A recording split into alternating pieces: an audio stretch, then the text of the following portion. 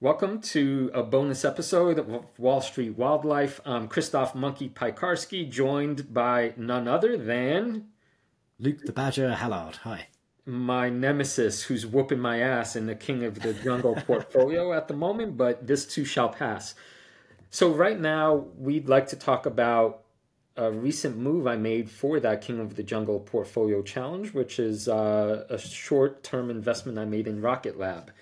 Badger, tell us about your long-term vision for this company. Who are these guys and why do you like them? So 10, 20, 30 years ago, if you wanted to get stuff into space, like you needed to be a government, then SpaceX came along and totally changed the equation. And now SpaceX, current private valuation, $180 billion. I'd love to be a shareholder. It's hard to become a shareholder of this company. They are now one of only two private companies in the world that are successfully, reliably putting payloads into orbit. And the other one of those two companies is Rocket Lab, valuation sub $3 billion. I love the fact that these guys are so far apart on a valuation perspective, but actually not so far apart on a capability perspective. Rocket Lab, clearly the baby bunny against this ginormous gorilla of SpaceX who've got hundreds of successful launches under their belt, but Rocket Lab are up there. They're doing an incredible job going after a different market of smaller customers that SpaceX aren't really going near. So they've got a really clear market carved out for them. I think they're going to do fantastically. But I'm long Rocket Lab. I've bought the stock. You've done something a bit different though. I know you bought the stock, but you've also bought some options. You want to tell us why you've done that?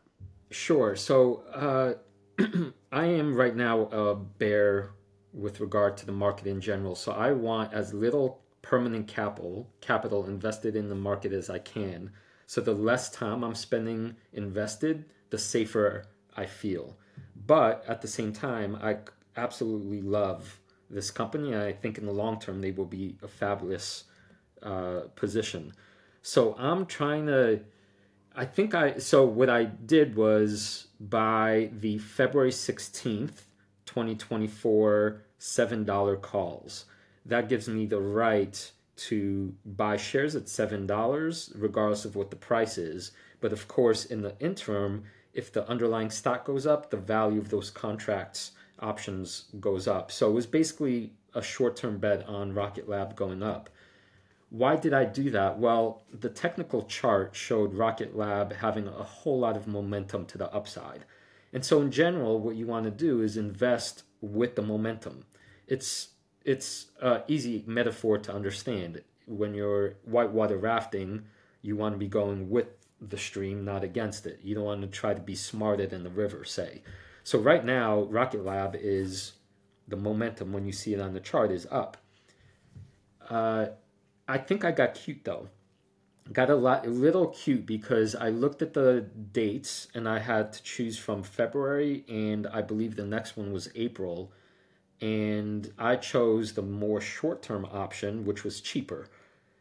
But as we know from previous episodes, the theta decay, the penalty you pay for the time as time passes, starts showing up hardcore about 3 weeks out. So that only gives me about 2 weeks in January for me to essentially be right.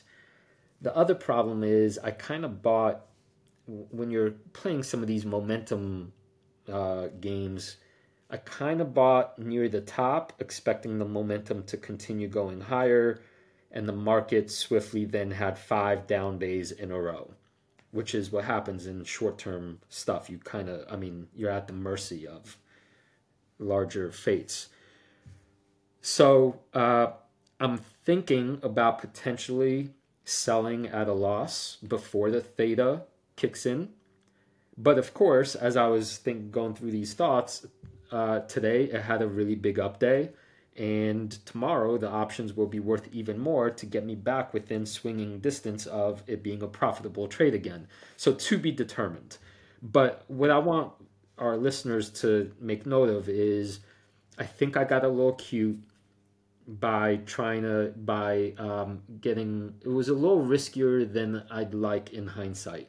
I should have probably gone at least to the Aprils to completely take the theta picture out and pay a little bit more. You need to go back and listen to that theta episode that we recorded just before Christmas. Go learn from yourself. But Christoph, so you've taken a 1 or 2 month position with that option you chose. One of our subscribers asked a question about something called 0 day to expiry options. And I guess you could have bought a 0 DTE option on Rocket Lab. Why didn't you do that? What are they? What are they all about? Right, so just so everyone knows, what they look like on paper on the screen is the symbol 0 DTE, which doesn't automatically obviously translate to 0 date to expiry options in your mind, but that's what they mean. So here's the thing: despite being despite buying what I feel is a short-term position in Rocket Lab, that to me does not equate with straight-out gambling.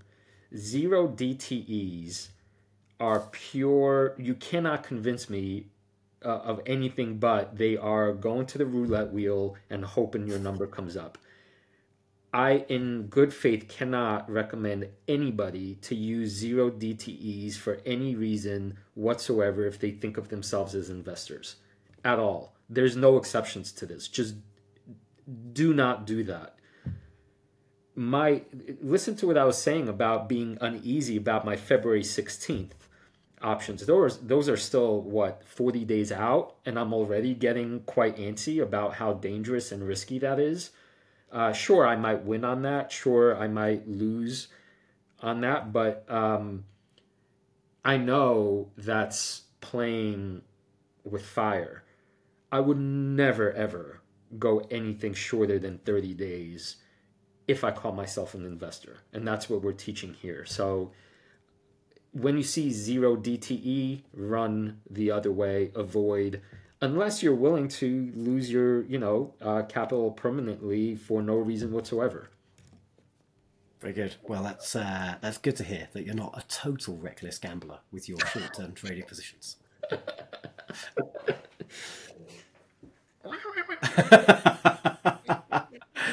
If you're on audio only, the little furry badger just attacked Christoph, nibbling at his ear. All right, should we wrap it up there, buddy, with another bonus episode of the Wall Street Wildlife Podcast? If you tune in a couple of days' time, Christoph is going to give you a bit of a deeper dive into his thoughts on Bitcoin mining and why something quite exciting is happening potentially in the Bitcoin space right now.